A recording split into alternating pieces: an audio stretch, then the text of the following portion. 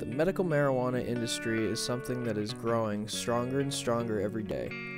In 2018, with marijuana being recreationally legal in the state of Massachusetts, dispensaries are thriving more so than ever. Medical marijuana provides an alternative to traditional medicine for patients, and recreational marijuana will be sold later on this year.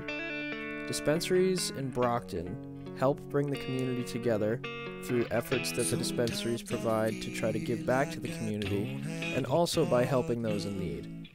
Sometimes I feel like my only friend is the city I live in, the city of angels. Lonely as I am, together we cry.